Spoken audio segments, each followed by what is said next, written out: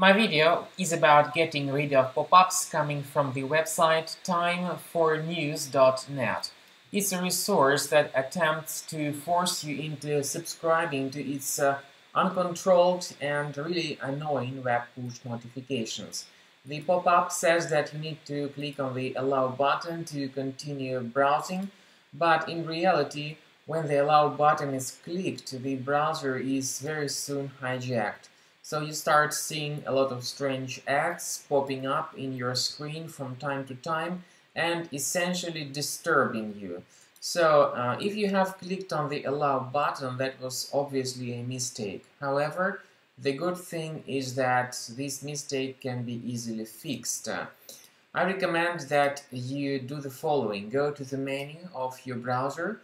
If we deal with Chrome, it looks as this circle with 3 vertical dots. So click here, then go to Settings, scroll down to the Privacy and Security area and select Site Settings. Then in the Permissions, choose Notifications. Now you must research the Allow area. And when you find some of these dangerous sites in this list, you need to get rid of all of them completely. So after you delete all these malicious sites, the problem should be fixed. However, I also recommend that you double check your Mac computer with Combo Cleaner Antivirus for Mac. You may get it on the page combocleaner.com. After the software is downloaded and installed, you need to start scanning your Mac with Combo Cleaner Antivirus. The program is initially in the trial mode, however it has got the free features too, such as disk cleaner, big files and duplicates. Click on Start Combo Scan and the free scanning of your Mac will soon begin.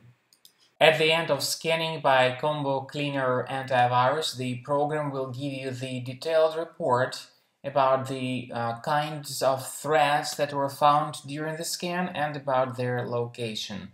You may go to the antivirus section and click on the link that says Review Results.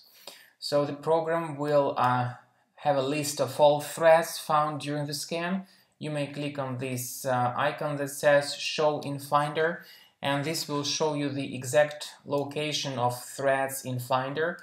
You may right-click on each thread and get rid of it manually, or you may consider upgrading to the premium version of the program to get rid of these threads automatically.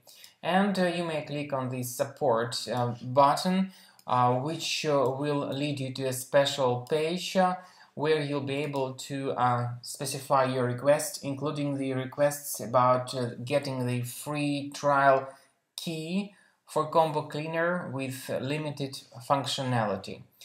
Thanks for watching. Please subscribe to my channel for more detailed instructions on malware removal from Mac.